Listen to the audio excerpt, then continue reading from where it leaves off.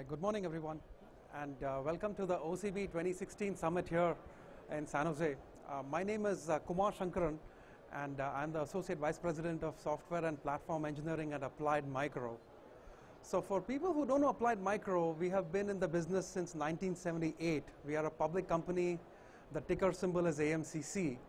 In the business since 1978, traditionally what's called a telecommunication framer mapper company. And then towards the end of the 90s, we moved into processors. We started doing processors with the Power PC business. So back in 2003 or 2004, we acquired the 405 IBM Power PC business. So now we own that.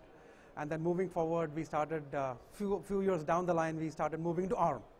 So moving on, just to give you a brief history of where things are with XGene. So XGene is the ARM 64-bit product from Applied Micro. And give you a quick history of where things are. So back in 2009, we had a dedicated processor team that started the 64-bit development of the ARM processor itself. And then in 2010, we had the first ARM, world's first server architecture license. So that's a nice license that you get from ARM itself to build your own CPU. For fast forward a little bit, we had an FPGA-based design that we gave out to a lot of partners to develop software, operating systems and such back in April of 2012. And then the first silicon sample, which was XGene 1, the first version, was in March of 2013. In October of 2014 was our first production. So this is the first production version of hardware that we had from HP, which was called the M400. So that's part of the Moonshot product from HP. So that was launched in October of 2014. Since then, have been in production. We also got the best product as part of the ARM TechCon show in 2014 for our second generation, which was XGene 2. So XGene 1 was the first generation, and XGene 2 was the second generation product. And in spring of 2014, we started sampling XGene 2 to initial customers, and then we've since been sampling that very close to production at this point in time. And the big milestone was late in 2015, we announced XGene 3, which is a third generation. And I'll talk a little bit more about that towards the end of the presentation. But we announced XGene 3 and also announced what's called Extend, which was a coherent fabric that is used for connecting multiple XGene devices to each other. So these are the announcements we made back in the ARM TechCon in 2015. So that's kind of where we are at this point in time. And in terms of market segments, the target customer types are mainly OEMs, ODMs, networking, hyperscale, HPC guys, primary market segments for us. And on the target deployments, mainly mainstream web tier, search, memcached, storage, and enterprise. Right? These are the large market segments we cater to from an XGene product portfolio. So moving forward, what we're announcing today in this show here at the OCP is this platform here, which is an OCP compliant platform using our second generation device, which is XGene 2. So as you can see in the picture, you can come over to our booth. You can see a real live demonstration of software and the hardware itself. You can get a good look and feel for this product. So it's a 4 XGene 2 based platform. So there are 4 XGene 2 CPUs up to 2.4 gigahertz. As you can see in this picture here, there are 2 large heat sinks, and below each of these heat sinks is 2 XGene 2 devices. So there are 4 devices in a half-width OCP form factor sled. So it's half-width, 1U form factor, can have up to 4 storage disks. Integrated 16-port 10 GB switch. There is a 4 10G ports to the top of rack switch at the back plane. Can address up to 256 gigabyte of memory. Supports IPMI 2.0 based node management using an integrated BMC. And at the same time, this is the first time we are introducing OpenDCRE. So this is a very, very important feature that we see in effectively replacing an entire BMC from the design. And you can still manage the entire server using what's called OpenDCRE. So you can see a live demonstration of this if you come out to our booth. 222 watt of sled power. And then basically supporting both scale out and what's called scale up using Extend. So if you have a scale out deployment, you can have the same hardware platform. If you have a scale up, we use Extend on the same hardware platform to give you a coherent image that will let you scale up the entire design for a larger core count and a single operating system image. Yeah. So this is the picture of the board that I have. The real board is there in our booth. Now in terms of what we are bringing, why is this important? So here is a value proposition using this XGene 2 platform. In a typical in-memory database workload like MongoDB. So MongoDB is an in-memory workload. the entire database effectively runs out of memory. So if you compare the performance of this platform that you just saw, which is XGene 2 based, and then an incumbent, in terms of performance per watt and the performance per dollar, which are two important parameters for a TCO, here is what we have. So on the left side chart, you can kind of see the dark green is the performance, and the light green bar is the power, right? So you can kind of see on the power side, we are kind of roughly equal, and there are literally about 4x the compute performance, right, at the same rack power. So that's the message we are bringing, 4x the compute performance at the same power.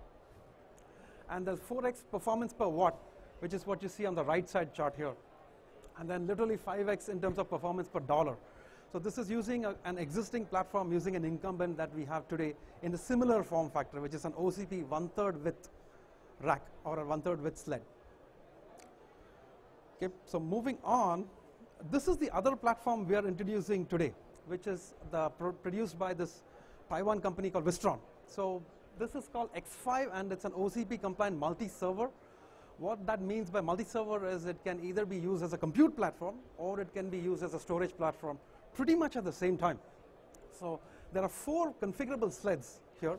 You can pull out each of these sleds, and each of these sleds can either be a compute tray or a storage tray. And on the compute tray, we have 8 APM XGene 1, which is a first generation silicon, which is an ARM64-bit compute node. And each compute node has 8 DIMMs up to 128 gigabyte of M.2 SSD for storage, mainly for booting, operating systems, logging, and such.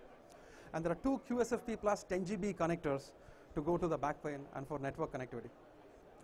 And on the storage tray, it has one single compute node, which is still based on our first generation XGene 1 silicon, and a Marvell storage controller, an ASP 1250 BMC, which is for management again, and up to 10 3 terabyte, 3.5-inch standard hard drives that you can buy, or you can even have 16 SSDs in one single tray. And there's one SFP plus 10 GB connector on the back for network connectivity.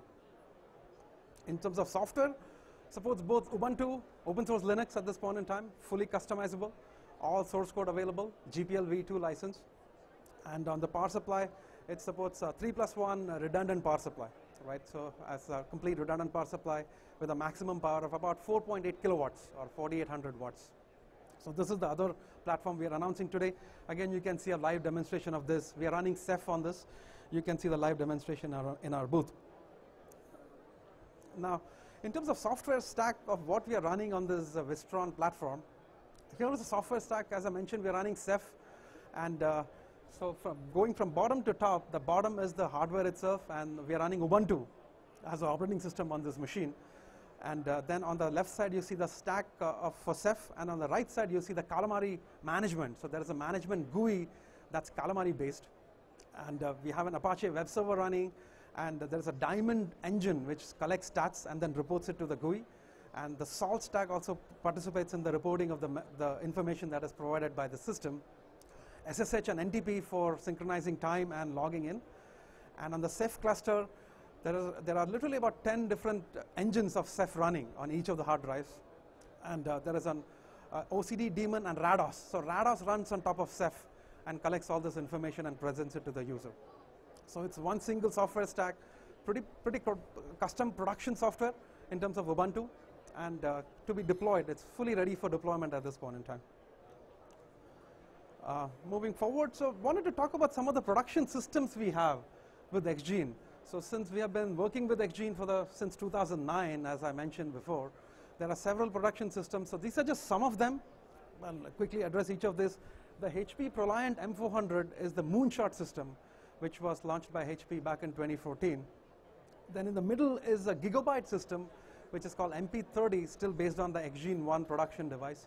So it's a standard 1U based motherboard that's offered by Gigabyte. And then the next one you are seeing here is a storage optimized solution based on XGene 1. So it's offered by MyTag, and that platform will be going production in the middle of this year. So we call that platform Mudan. So it stands for a flower in Taiwanese, and this will be launched by us in the middle of this year. In the middle tier, Cirruscale, the RM2916 is a HPC product. So there are two K40, NVIDIA K40 and going forward it'll have K80 GPU cards in a single 1U form factor with Xgene 1. The middle is the same system that I just mentioned about, the Wistron X5 OCP platform, the one we just launched today. And on the right is a platform from E4. So E4 is a high-performance computing company based in Europe. So this is another HPC-based solution targeted mainly for the EU market, the European market. And down, we announced this last week. It's a Contron is a company again based in Europe. So this is an NFV-based custom solution developed by Contron and based on Xgene 1 again. So it's a dual-node single platform solution based on Xgene 1. Eurotech. This is a liquid-cooled system for high-density compute and HPC again. This was announced by them at the supercomputing event in November last year. And then lastly, Griffin. This is the same platform that you saw based on OCP. So this will be going production the middle of this year again. And this will be supported by some of the ODMs based in Taiwan. And this is the same board that you saw in the OCP form factor is repurposed in a 1U rack form factor, which is a classic traditional 19-inch rack solution. So these are the systems that we have today going developed by some of our OEM and ODM partners. So lastly, where are we heading now, right? So what's next? So some of the questions that we always get asked is, okay guys, what's next? We have seen Xgene 1, we have seen Xgene 2, what's next? So here is what's next. And we announced Xgene 3 at the ARM TechCon, and this we expect will be changing the quantum of the way ARM servers are positioned itself. And it's like a quantum step up from where we are today. So we mentioned some of the features that Xgene 3 will have, and from a summary perspective, it's like 6x the performance versus our current generation product family, right? Both Xgene 1 and Xgene 2. 6x the performance. 1 terabyte per socket. So we have 8 DDR channels going DDR4 up to 2667 in Xgene 3. One of the key differentiation factors. So about 1 terabyte per socket, very important for large memory and large memory requirements in memory databases, right? So they need a very large memory footprint per socket, which this part addresses. And yeah, and last but not the least, the power, right? The power is very lean and mean. So we always try to keep the power very lean and mean for all Xgene products. So 30% lesser power compared to what the competition is, right? That's what we're bringing to the table. So overall, Xgene 3, as we mentioned, it's going to be a 32-core device going up to 3 gigahertz, 8 DDR channels, DDR4 2667. There are lots of PCIe, 42 PCIe Gen 3 lanes for connectivity, expansion, networking, HBA, storage, and then at the power, 30% lesser power at the rack level. So we expect this to be a good leap going forward in all the data center applications. So that's pretty much all I have for today. Thank you for attending. And as I mentioned, our booth is C11. Please do stop by. We can dive a lot more details into each of the systems we talked about. And any questions you have, I can answer over there. Thank you.